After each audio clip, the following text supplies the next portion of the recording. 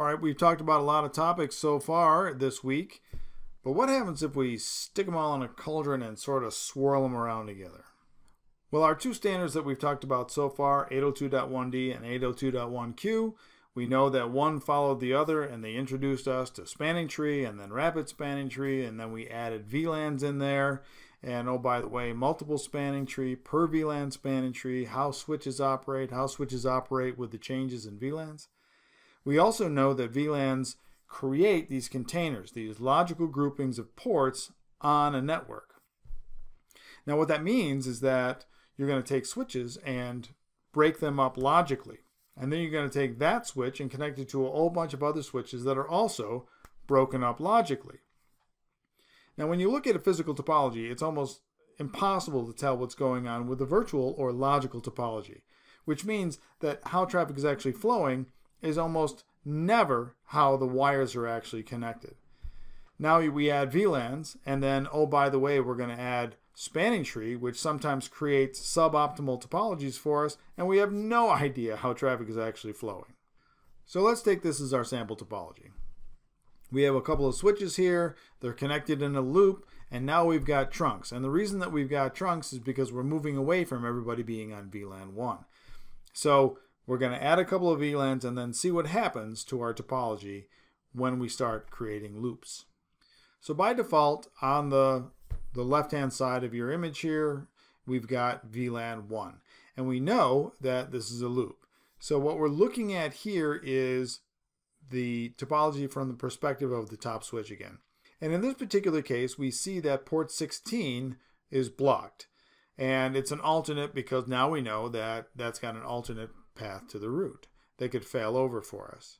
When we add VLANs, so we add VLAN 11 and 12, and that's on the right-hand side here, and we see that, port 16 is blocked for both VLAN 11 and VLAN 12. So what's happened here is that we added VLANs to the switches, and all of the VLANs resolve their logical topology in exactly the same way. And if we think about that for a sec, it makes sense, because what VLANs do is change the priority. So if you look at the priority for VLAN 1, it's 32,769. We look at the priority for VLAN 11, 32,768 plus 11, 32,779, and same thing with VLAN 12. And if all we're doing is changing the priority, and we change the priority for the VLANs in all three switches, then the topology will again resolve itself really based on MAC address. So the topology resolves itself in the exact same way for all three VLANs. So if you're trying to wrap your head around this, imagine that you're in VLAN 1 and you're trying to talk to another node in VLAN 1. Well, you can only get to that node from a particular direction because there's a port in the loop that's blocked. If you're on VLAN 11 and you're trying to talk to another node in VLAN 11 or you're in VLAN 12, the same problem exists. It just so happens that every one of the VLANs block the same port. Okay, now the big deal happens when spanning tree doesn't do things the way that we think it ought to. So if we look at resources on the VLANs, so let's stick a VLAN 11 server out there on the upper right switch, and then we'll stick a VLAN 12 server on the lower switch so we can see that. And if we assume that all the VLANs are going to block that same port, they're all going to block that port on the same switch.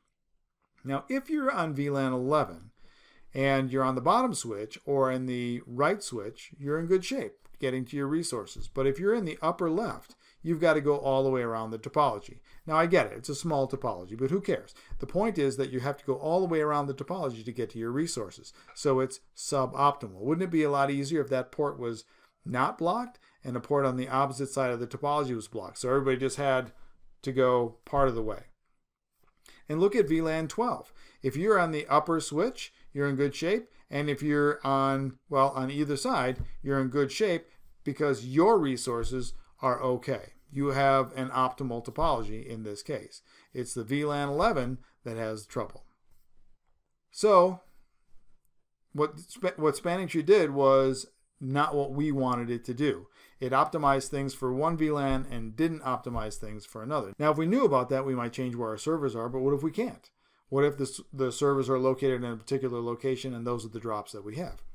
Well, in that case, we might want to manipulate spanning tree or rapid spanning tree to convert the topology to make more sense for a particular VLAN.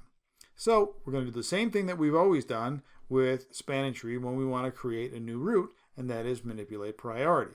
So what this allows us to do in both the cases of the multiple spanning tree and also per VLAN spanning tree is that it allows us to have a different instance of spanning tree on every single VLAN. So we can, if we want, create a different logical topology for every single VLAN. So this is what we're going to do. We're going to take VLAN 1, we're going to make one switch the root, and then for VLANs 11 and 12, we're going to make the other switches the root. And what that does is it optimizes the topology for us. So if we look at VLAN 1 on the left here again, all the ports are forwarding on this particular switch. Now this is remember it's the switch in the upper right hand side. But now if we take a look, we've got for VLAN 11 and 12, different ports are blocking.